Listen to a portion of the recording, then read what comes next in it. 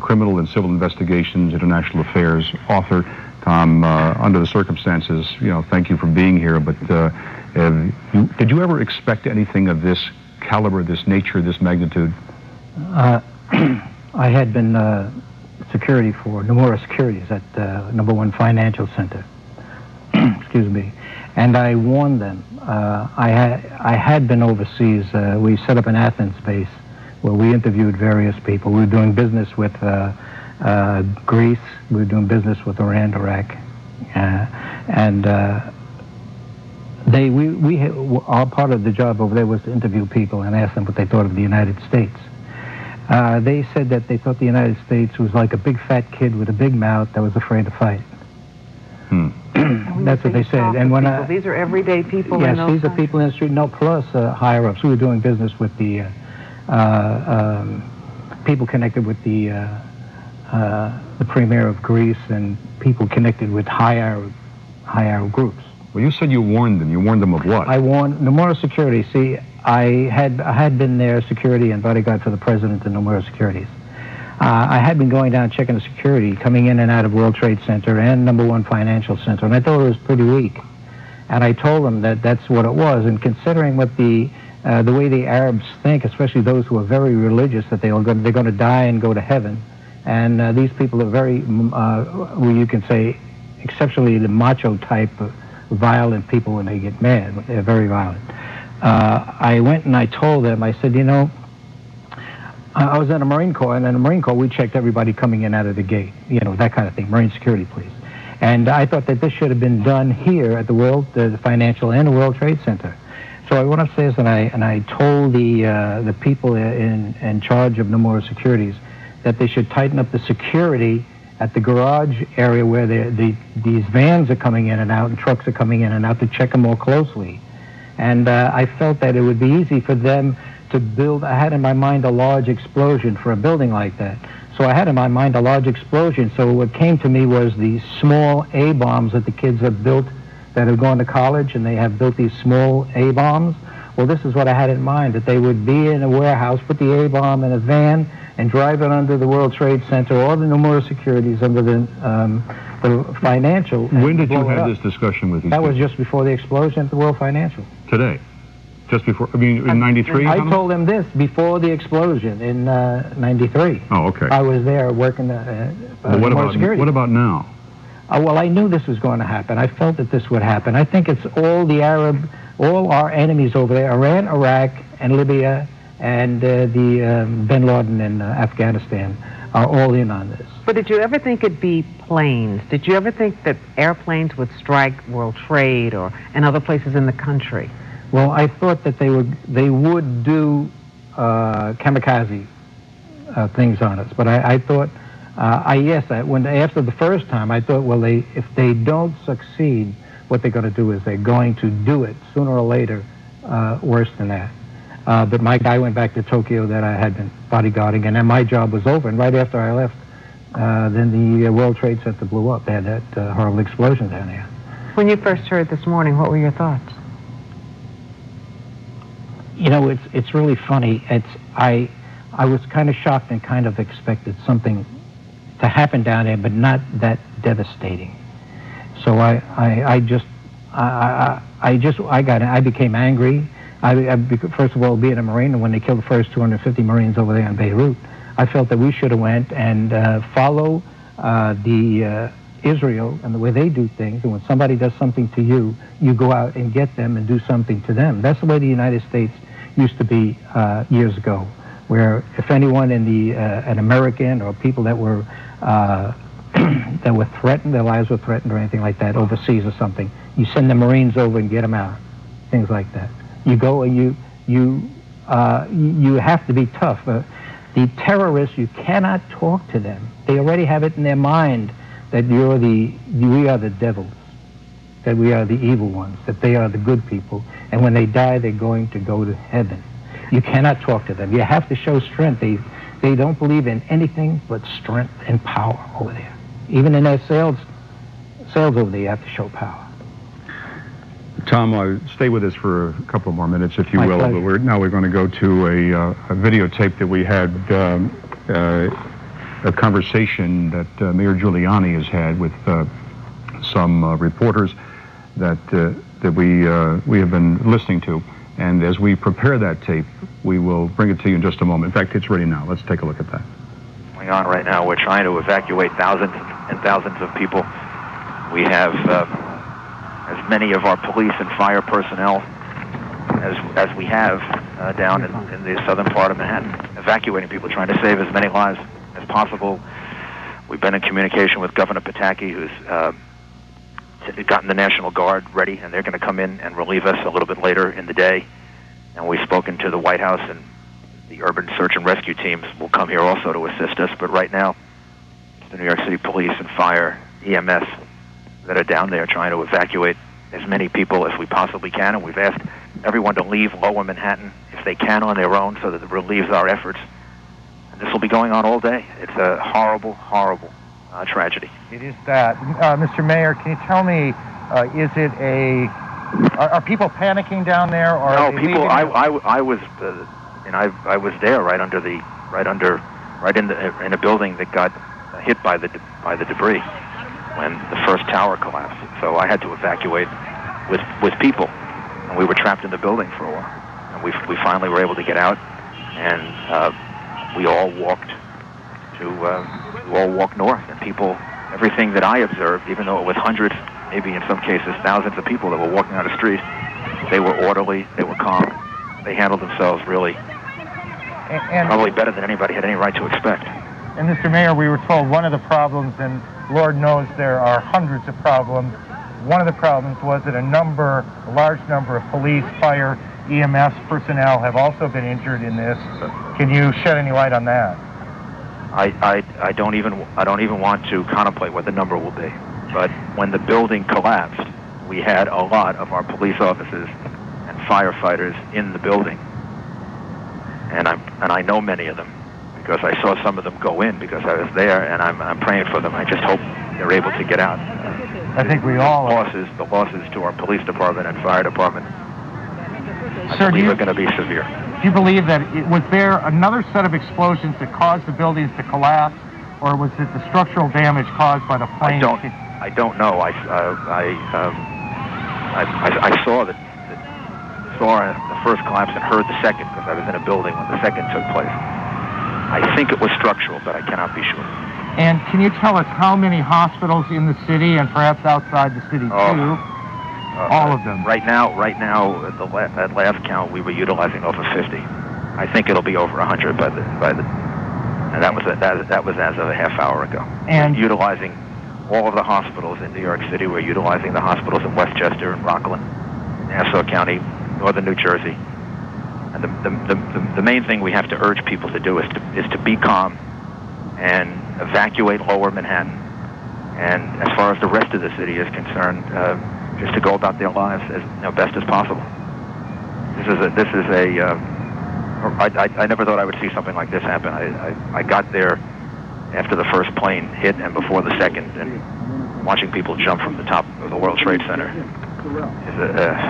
an unbelievable sight. Mr. Mayor, my colleague Jeff Greenfield is with us also. Jeff? Mr. Mayor, in terms of, you've already said that you want Lower Manhattan evacuated, you want everybody else to go about their business. Are there specific instructions that you want to communicate right now to police, fire, everybody else? Well, police and fire are there, and they're there in large numbers, and they are, first of all, trying to get into the rubble and the debris to save as many people as possible. We also have thousands of police officers in Lower Manhattan, and what we want people to do is to leave Lower Manhattan if they can on their own. Just to walk. Sorry. I just talked to Dick Grasso, who runs the stock exchange, and we have a lot of police there. They have 3,000 people there. We're going to walk them out. We're walking them east and then north, which is essentially the way I walked out. I was right below the World Trade Center when it collapsed, and then we walked up to Greenwich Village. People should walk out of Lower Manhattan, get above Canal Street, for safety reasons, but for a second reason. We need people out of there so we can get thousands of ambulances in and out over the course of the next couple hours. And the fewer people we have there, the more lives we're going to be able to save. Mr. Mayor, are the subways operating? The subways are operating outside of Manhattan. Outside of Manhattan, the subways are operating. A couple of delays here and there, but all other 4 boroughs, the subways are operating. In Manhattan, there are significant delays. We thought we had the Lexington Avenue open, but it is not. I'm just checking right now. The Lexington Avenue is not open. The A train is working, and people will just have to test and see. The best thing to do right now is to walk. The safest and best thing to do is to walk to your destination. Where schools have remained open, and we've worked with the chancellor to try to make certain that the schools will remain open for as long as they have to help parents with the kids that would be coming home, starting at around 1 or 2 o'clock. Mr. Mayor, as you know better than anyone, and certainly New Yorkers know, but people around the country perhaps do not, this is Election Day here. What is the status of the election? We canceled it. The governor and I decided about an hour and a half ago that it made no sense to have an election today. We needed all of those police officers who were at the election site, and we need to focus on rescue. So we'll find another day. We'll find another day for the election. The governor and I made that decision about an hour and a half ago. Mr. Mayor, you're a very focused guy in moments like this. Is it hard, given the magnitude of what's happened here and around the country, to focus on what you have to do and not just be angry? It's very hard, and it's very hard because I know some of the people that are there. They're personal friends and close friends who are who are in the building, and I haven't been able to find out if they're safe yet. Your emergency command center, what some people have called a bunker, was located, was it not, in one of the World Trade Center buildings? It was located close enough to it so that it was affected by it. It's not in one of the buildings, but it was located right in that area, as is City Hall, the police department, and all of them had to be evacuated. So that area of Manhattan, once I was in a building at the time that we were using as a command center, and we were trapped in the building for a while, for about 20 minutes, not able to get out different exits that were overcome with smoke and debris. Mr. Mayor, just as a practical question, do hospitals need help? Do they need hospitals need all of the help they can get. We're getting a great deal of help from the surrounding areas. The governor has mobilized the state in order to make hospitals available to us outside of Manhattan. Any hospital personnel or emergency personnel that want to come in and volunteer, that would be enormously helpful. But the best thing for us to do right now, and we're trying to coordinate, is to move people out of the city to hospitals in surrounding areas, which we're actually doing now. So far, though, our hospital system is we're very fortunate to have a gigantic hospital system. Do they have enough blood? Do they need blood? Do they need people to come in and help them out? I'm sure they will. We're getting the National Guard to relieve our people by early to late this afternoon. They're being mobilized now. And 3 urban search and rescue teams are going to come to New York City to help us. And then anyone that wants to volunteer from surrounding areas, volunteer fire departments and others, we're working with them now to do that, to try to relieve our fire department. It's a horrific day, Mr. Mayor. There's no possible way to begin to describe it. No, there is not. To see what happened there is, of course, it makes you very, very angry. It's almost impossible to describe the level of anger that you have that somebody or someone would do something like this. And sure. All of the good and wonderful people that were affected by this. There's no reason for this. There's no excuse for this. And there's something like this is just something you never thought you would live to see. I couldn't agree more, sir. Thank you for joining us. Thank you. New York's Mayor Rudy Giuliani on what was to be an election day. The mayor. Okay, that was Mayor Giuliani discussing what happened this morning and how New York is coping, and as if the horror could not get worse, now we have unconfirmed reports. Well, Brenda, we have unconfirmed reports that there was a cell phone call made from the plane that crashed into the World Trade Center that you're seeing right there, just before it happened. The cell phone caller apparently said that panic was on board the plane, that people were being stabbed. That's all we have at the moment. That's all we heard, but UPN9 News has, that was reported to us, and we have it on reliable authority that that's an accurate statement. And right now there are still 50 commercial airplanes over airspace in the U.S. that were apparently already there before 9:30 when the FAA called off and said all airports should be shut down, and at 9:40 bridges and tunnels should be shut down. But right now there are still 50 commercial airplanes over airspace that need to get to someplace safely. And we said earlier that they were being diverted to Canada. Exactly. And the ones coming in from Europe were being told to go back to Europe because aircraft travel throughout the United States has stopped by the FAA and for the foreseeable time. Exactly. We have Logan Crawford, who is live with us down in Jersey City, which is across the bay from Lower Manhattan. Logan, it's the pictures there are just telling, aren't they? Absolutely, Roland. This is a section of Liberty State Park where you usually have an awesome view of the World Trade Center, but instead this is what you see, just a large cloud of black and gray smoke. What used to be the World Trade Center, what used to be perhaps the most distinctive aspect of the New York City skyline is just gone. As I was driving here from Secaucus, heading to Jersey City to meet our satellite truck, we kept on saying, let's get closer so we could see the World Trade Center. But as we got closer, we realized there is no more World Trade Center. Now, joining me live now is Stacy Colavito. She was in the heart of all this. She works at number 2 World Financial. And Stacy, you showed up for work after the first plane crashed into the World Trade Center. Tell me what you saw after that. After that, pretty much we were all at the window and watching people kind of, I don't know whether they were jumping or what. And following that, we saw a passenger plane come into the World Trade and a huge explosion, and then we obviously evacuated. We were evacuated in front of the World Trade, to which it was horrific, and saw many people jumping out, and there were bodies, and there were, I don't want to get graphic or upset, but... Stacy, tell me, when you saw the World Trade Center on fire after the first plane collided into it, what was going through your heart? What was going through your head? I think probably my biggest concern was for friends and colleagues that I knew that were working in there, families and friends that were panicked watching all of this, and us having no way to communicate with the outside world, cell phones not working, phones not working, and just pure, I don't know, terror. Then when the other plane crashed into it, it must have just been unbelievable. It definitely didn't seem real. There was a lot of screaming, a lot of us crying, obviously, and just seeing that sight, what I'm describing, was just, it was panic, utter panic. What floor were you on?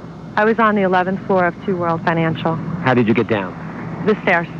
Tell me what it was like on the street once you got downstairs. On the street, it was pretty much just worse at that point because there was a lot of debris and there was a lot of fire, there was a lot of emergency vehicles, a lot of people screaming and crying, a lot of people very, very hurt, clearly very hurt. Stacy Colavito, thank you very, very much for your account. I'm glad that you're okay. I'm glad that you're here to talk with us live. Again, we're live at Liberty State Park in Jersey City, a section of park where you usually have a spectacular view of the World Trade Center, but today we only see a large cloud of smoke. We're live in Jersey City. Logan Crawford, UPN9 News. Roland, Brenda, back to you. Logan, thank you. A view that's changed forever, that is no more.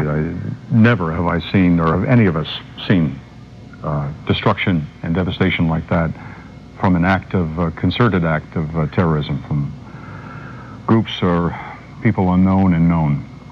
Robert Schumacher was there. He was in Building 2 this morning. Let's first listen in to CNN, though, and the latest that they have. The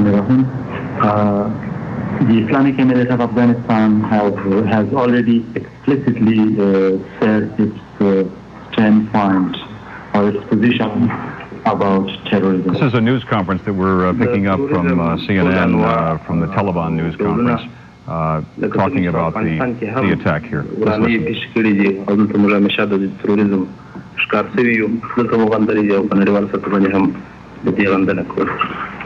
We have criticized all forms of criticism as Afghanistan has itself faced and has become the victim of terrorism, and we are now criticizing on the fact. Terrorism,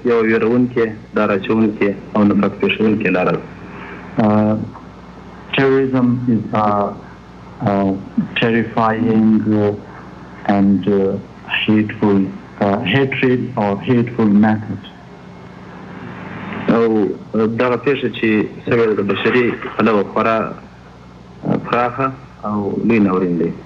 And this incident is from the humanitarian point of view surely a very vast and very terrifying incident.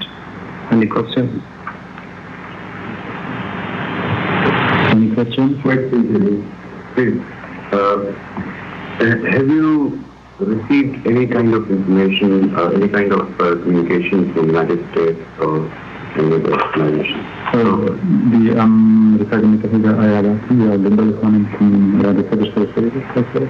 نه تر اوسه پورې چا کومه رابطه نه ده کړې. ولې اوس تر ټولو مهمه خبره ده چې هغوی په ژغورنه باندې اخته دي. کېدای شي چې یوازې هغوی ته د تسلیت پیغامونه تللي وي او دا چې اسلامي امارت سره چا تماس نیولی دا خبره تر اوسه پورې نه ده. No contact up to now. They might be busy or surely they are busy in the rescue operation. So they need confidence, but up to now no communication from him. Does the Taliban categorically condemn these attacks from the United States? Taliban په مرحله واره کې ده چې امریکا باندې دغه حملې وکړي. موږ د توریزم ټول انواع همیشه غندلې ده. د پخوا څخه په دې باره کې پالیسي شته. Our policy was very clear from the very beginning, and we have criticized, and even now we criticize terrorism in all its forms.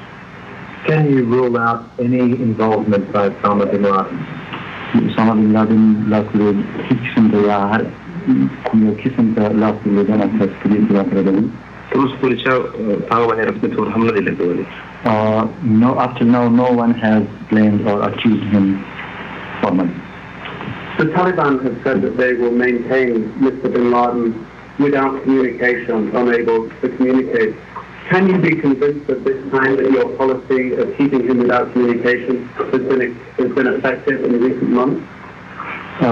طالبان ژمنه کړې وه چې اسامه بن لادن سره به هر قسم اتصالاتي امکانات به ځینې لري. تاسو دا خبره تاییدوئ چې اوس هم هغه پالیسي په دې باندې عملي ده؟ موږ په پالیسۍ کې کوم تغیر نه و راغلی. No change in our policy in this regard. Do you think the policy is working, Mr. Mutwakil? او دا پالیسي کار هم کوي؟ اثر یې کړی ده؟ طبیعي خبره ده. Suspicions obviously turn to Osama bin Laden. In the media, he's been mentioned as possibly having a hand in this. Are you concerned that Afghanistan could be on the receiving end of recriminations of reprisals of his responded attacks?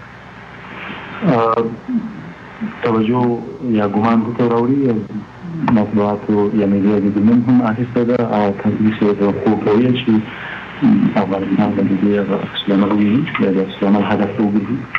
فکر کوم چې دا غنوم اخته هم یوازې به د فقاهه چې څنګه په تفسیرو کې ډېر نوم راځي اسلام خاصوي. I think that even if someone has taken his name in the media, might be just because his name was repeatedly mentioned in the past in the comments. Just for this reason, his name might have been repeated. Just the second half of the question, though, are you concerned that Afghanistan could receive reprised attacks?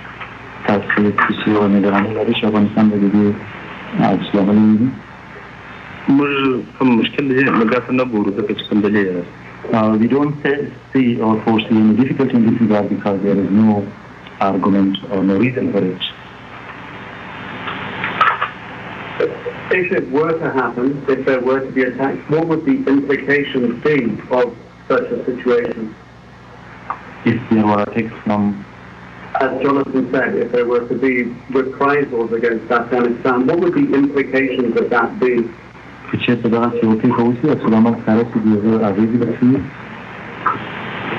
هغه به دغه وخت وګورو خو ما مخکې ویل چې ټول انواع تروریزم هغه په دولتي شکل باندې که چېرته یو هېواد بل هېواد ولي طبعا هغه دولتي تروریزم.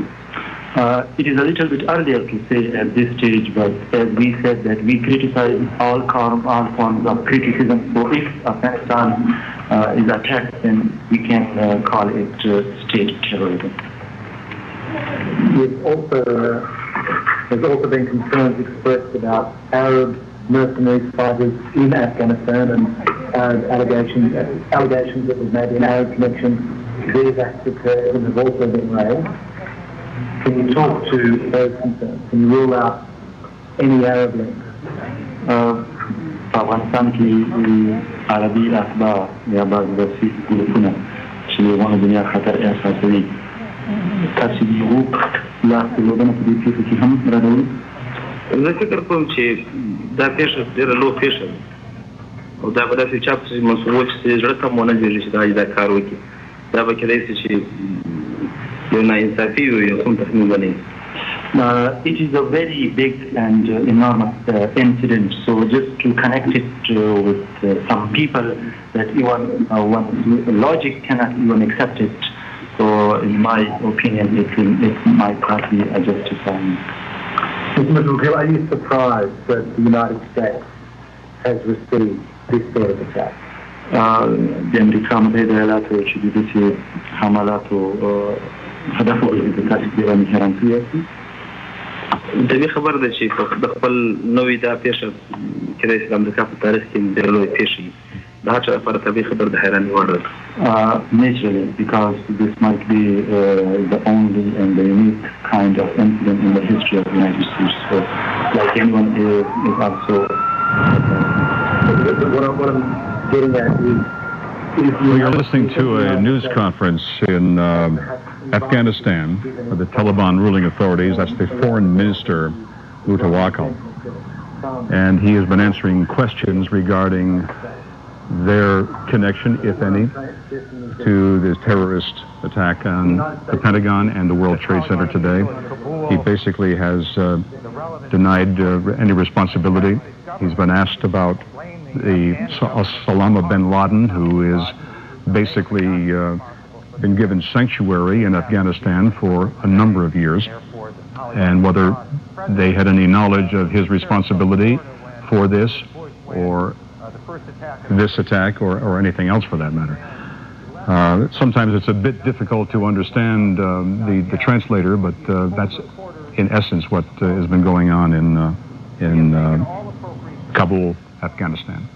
And back home, Robert Schumacher was in Building 2 of the World Trade Center this morning when the first plane went into the World Trade Center. Robert's on the line now. Robert, what happened? What were you being told? Well, when the first plane hit Building number 1, we heard the explosion and some people said, look what happened. And, we looked out the window and saw Building 1 on fire. And unfortunately, for whatever reasons, the emergency intercom came on and said a plane hit Building number 1. There's no cause for alarm in this building. We should all remain in the building. And some people were smart enough to have left right away at that point, but unfortunately I didn't. I believed what they told me on the intercom. And then sometime later, there was a huge explosion in my building. And at that point, of course, we all left. You were able to get down? Was there so much smoke, noise, what? There was some smoke on my floor and some smoke in the stairway, but not that much. The stairways were crowded, but it did move. And the smoke wasn't that bad that it caused me any problems. You could just smell it, but it didn't really cause me any breathing problems. So you were basically halfway up the building, is that correct, Robert? I was on the 58th floor, facing north. Robert, we wonder if there was panic when you see those faces on the street. Did you see hurt people? I heard people yelling that people were jumping out of Building number 1. I saw the bodies in the streets. I saw people hurt. When of those leaving, there were people that were burned. I could see that they had evacuated.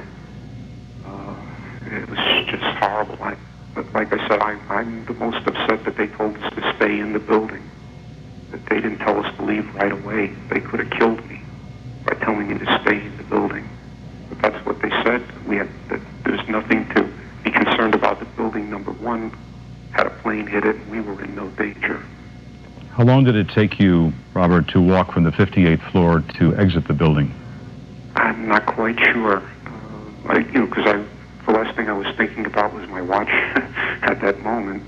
But I can tell you that it was a very orderly evacuation. There wasn't any panic, at least that I saw. And we were able to get it was fairly smooth. And we got out of the building and onto the street.